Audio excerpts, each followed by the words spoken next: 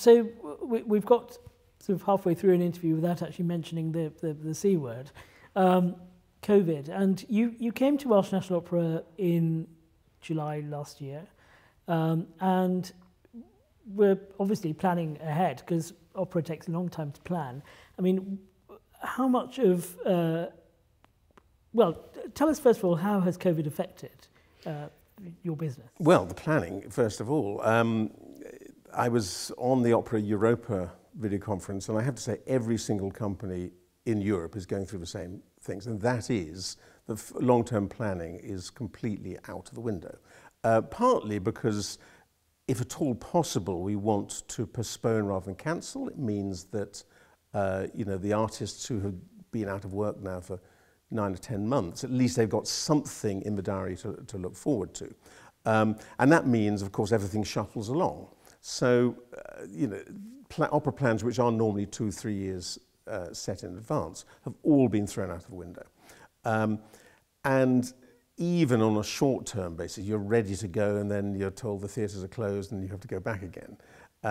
So, that doesn't help. But also, it's not helped by our touring model. That is, we get 3 shows together in a quite short band, and then have a long performance run of all 3. So if the return to work chimes in with our rhythms, we're okay.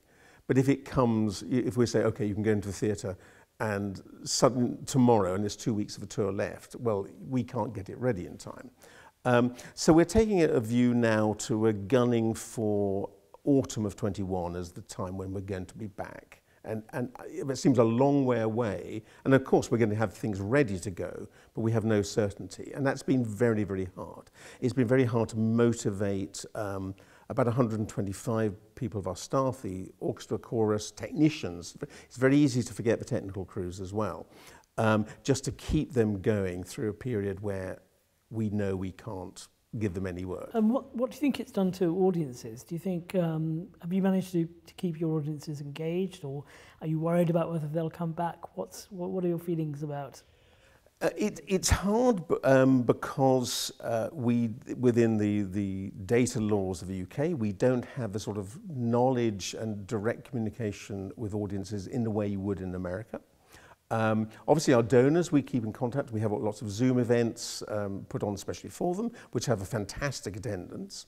But it's very hard. And so the big question is, will people have forgotten us? And that sounds a bit melodramatic, but it's hard enough when you're only visiting a city 2 times a year to keep that contact going at the best of times. And if it's been a year and a half when people's entertainment options have shifted, assuming that everyone's going to flood back, it would be very rash indeed. In terms of whether they want to come back, there's been a lot of talk about a nervous return because of the virus. I think we're much more optimistic that there's been a lot of evidence that people are coming back willingly, and there's no way we're going to be at full audiences for a while yet. I mean, Well, what's your feeling about that? And when do you think we will be back up to strength? So. Put it this way, we're budgeting our autumn 21 on the basis of about 80 to 90% of what we would have been. And we do that talking with all the other organisations as well. So that's the sort of feeling.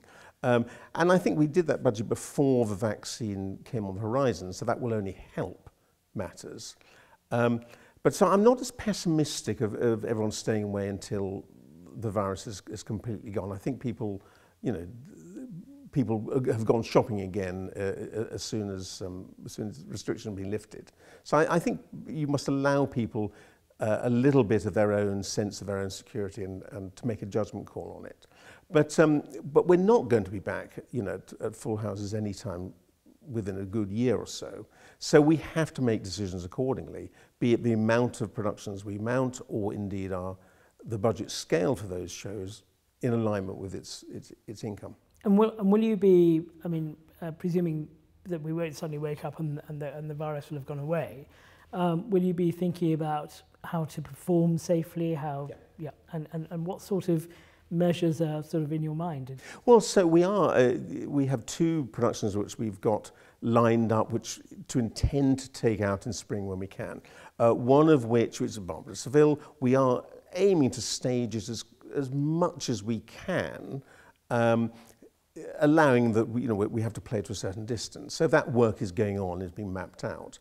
The other thing we're doing is Trovatore. Now we feel with the large chorus numbers and that's a no-go in any time soon to be done in a conventional way. So we'll have a much more inventive way to that, probably with a static chorus, allowing an acting space where there's enough room for that distancing, and obviously orchestra separated out in the pit. It's remarkable, actually. We talk about 2-3 meter distances, and just recently we've had our full chorus on the stage of St David's Hall, the extended stage, and 36 people fill that stage. And it's a large space at 3 meters. It is extraordinary how much space that takes per individual. And it's quite an eye-opener when you think, okay, there's no way that lot can act close together with a degree of safety.